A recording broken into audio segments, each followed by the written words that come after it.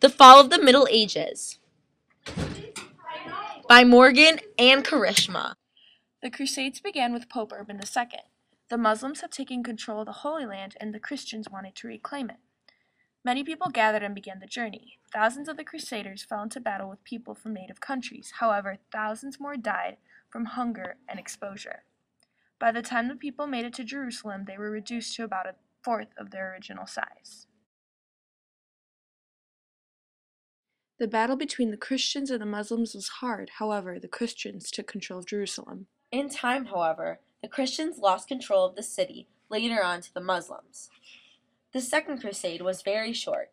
The Crusaders attacked Damascus. They put the city under siege, but quickly gave up when reinforcements came, thus ending the Second Crusade. During the Third Crusade, Saladin, the Sultan of Egypt, was in control of Jerusalem. King Richard the Lionheart raised enough money and became the leader of the Third Crusade.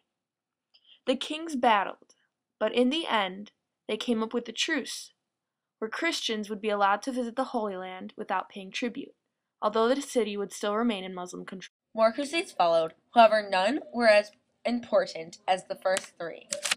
In the year 1215 in England, the Magna Carta was written.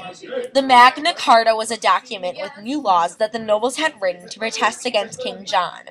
It was the first time in history that a written law challenged the authority of the monarch.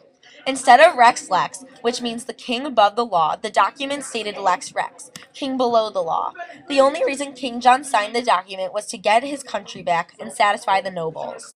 He didn't stay true to the document, causing the barons to become very upset with him.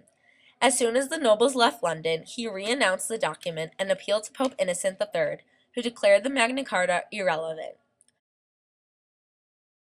Only hundreds of years later did this document have any effect towards the people.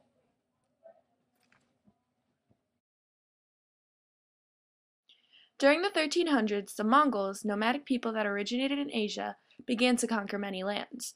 They were excellent horsemen and constructed the largest empire the world has ever seen. They traveled between China and Europe along the Silk Road. They brought along many items such as silk, herbs, and spices. Among the items they also brought the plague.